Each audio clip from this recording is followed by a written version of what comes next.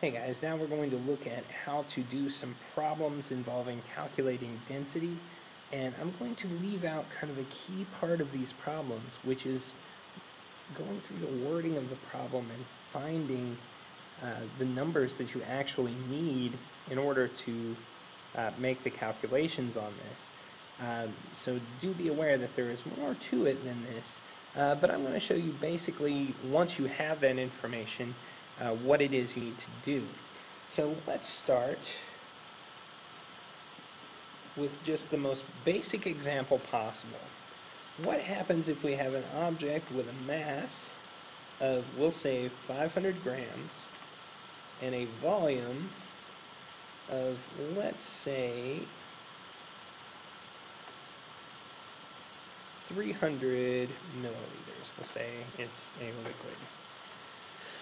In order to do this, in fact, all problems where you're using a formula to calculate it, I don't even care what kind of stuff is going on anywhere else. I want you to always set it up like this. First, write down what you know. What is it they have told me that I know I can use for this problem? So in this case, I'm told that the mass is 500 grams. Notice what I'm including in here. I'm including that m to tell me it's a mass, and in addition to that, it's a little bit redundant, but I've also said grams. That unit, the unit grams, tells me that this is a mass. Grams can't be a unit of anything else. So I have sort of redundancy here, but it's telling me twice that this value is a mass. Same thing for the volume. That capital V indicates volume. And then the units. I'm always including the units on this. Milliliters, that's a unit of volume. And so we have this. And now the next part is, what do I want? Well, we're calculating density.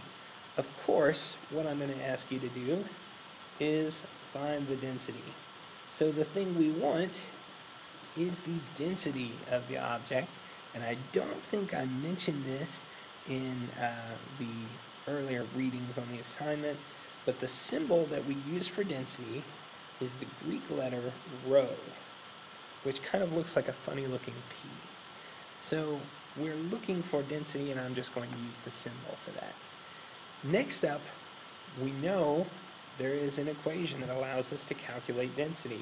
So we write that equation down. I'm not plugging in numbers, I'm not doing anything else, I'm just writing down that equation. Density equals mass over volume.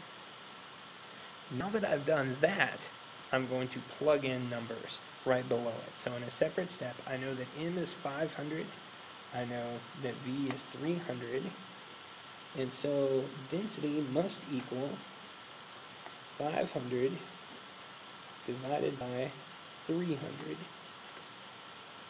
And now I can put that in, and don't forget about units. Notice I've left off the units on this.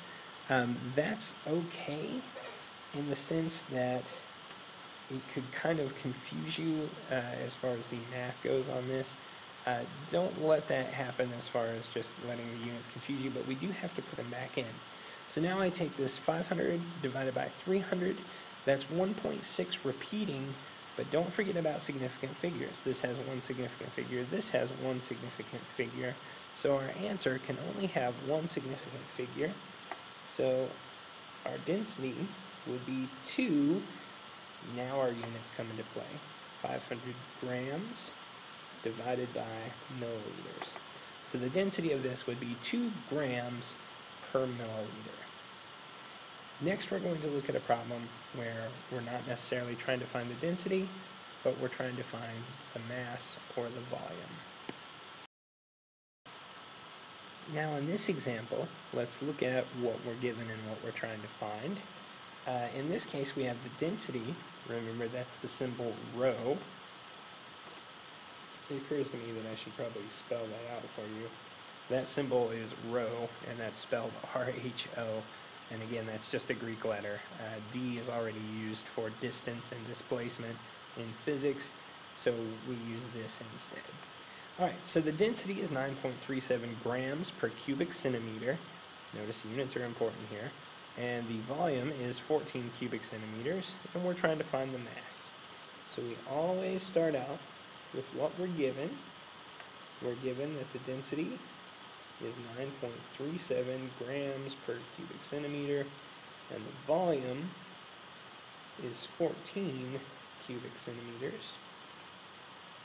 And we want to find the mass. Now, in this example, it's pretty straightforward what equation we're going to use. We've really only dealt with one so far, so it's a pretty safe bet that density, the density equation, density equals mass over volume, is the equation you're going to use. Now, in the future, once you have a huge slate of equations under your belt, it won't be as clear which one you're supposed to use. Here's the way you decide. You look at all the things that you're given and all the things that you want, and you look for an equation that ties all of them together. So you go through the list of equations that you know, and in your mind you're looking for one that has density, volume, and mass. Well, the one that leaps to mind obviously here is going to be that density equals mass divided by volume. Now we substitute in what we know. We know that the density is 9.37. We don't know the mass. We know the volume is 14. And now we have to find the mass. And this is pretty easy done. This is just basic algebra. Over here we have the mass, which is what we want to know. But we have the mass divided by 14. We don't want that divided by 14 in there.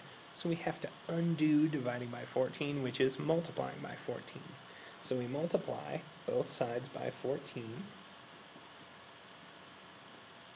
And what that does for us is that isolates the mass on one side, and then we have handy-dandy calculators, and we find that the mass is equal to, and here we have to be careful, don't let significant figures bite you in the hind end.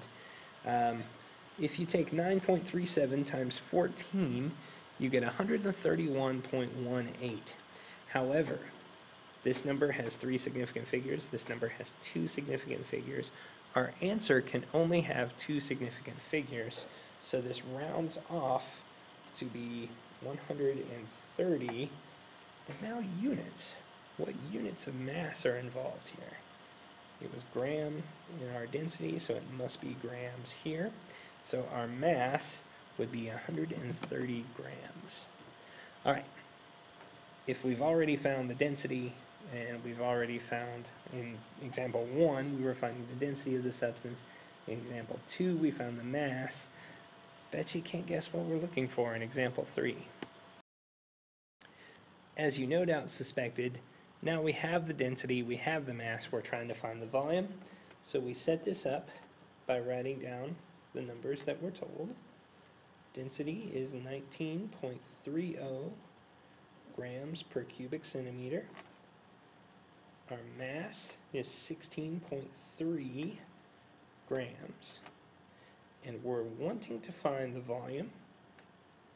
As we stated earlier, we look for an equation that incorporates all these variables, and we find that this one fits the bill. Plug in numbers we know. 19.30 equals 16.3 over the volume. And here you have to be really, really careful, because people have a tendency to see this math problem and to take 16.3 and multiply both sides by that. That is not how you would solve this. If you think back to example 2, here we've got 16.3 divided by the volume. We're wanting to get that volume by itself, but it's not clear exactly how to do it from here. Let's move this v to the other side of the equation. Anytime you have it in the bottom of a fraction, you can multiply by what's on the bottom of that fraction, and it essentially moves it across the equation. So we're going to multiply both sides by v, and we end up with 19.30 v equals 16.3. Now we're left with a very workable situation. We have 19.3 times the volume. We want the volume by itself, so we're going to divide both sides by 19.3. 16.3. And I put that in my calculator, so I have 16.3 divided by 19.3. And I get this number. And now again, we have to be careful with our significant figures.